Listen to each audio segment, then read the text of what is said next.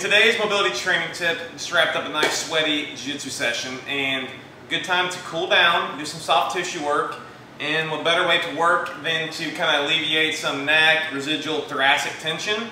And we got a good old handy dandy sock and ball. So remember, baseballs inside a sock. I like it because then I can take the ball out and use it for single ball usage. But for this, we're going to use this to open up that kind of area beneath the shoulder blade that ties up and into the neck.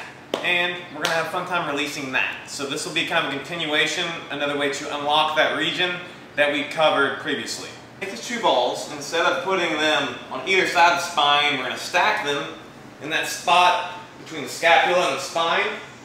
And I like to just breathe there, just feel it. Try to create some space with the breath. So when you're breathing here, belly inflates, and you breathe out, belly comes in. Try to let that rib cage expand, because when we grapple, our ribs get tight, compressed, and that's what we're seeking to do, is create space between the ribs. Then I'm just going to go from hip to shoulder here. So I'll keep driving. I use my feet planting into the ground to drive kind of a bridging force into that shoulder to create pressure. I can also just try to relax and create as much length as I can. Hey guys, if you're taking great value from the video, please go to the description below. Schedule your free 10-minute call from me, and I can help you develop a pain and performance plan to attack whatever it is that's maybe plaguing you or where you want to get to. We can kind of brainstorm it out, and I can direct it to the right resources and help you develop a plan. Now back to the video. So you can go there, and you can look for different spots there. You can even go higher to where the top ball hits a little more of that trap. But again, try to be on the space between the spine and your scapula here.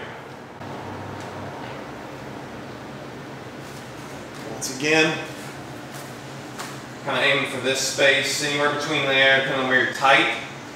And I sometimes like to add in a little bit of maybe a neck stretch if I'm feeling it. Just got to play with your body there. So guys, that's it. We just take our sock and balls, we're going to place that, stacked over one another in the area of that shoulder blade, move our arm around a bit, breathe, belly breath, and like always, we're just implementing this before our training, after our training, however it may be, however we want to work it in throughout our day, at our desk. It's a good tidbit, something easy you can do, something easy to transport. It's tied into your training. Like, comment, subscribe, and share to a friend. So as always guys, stay mobile. Peace.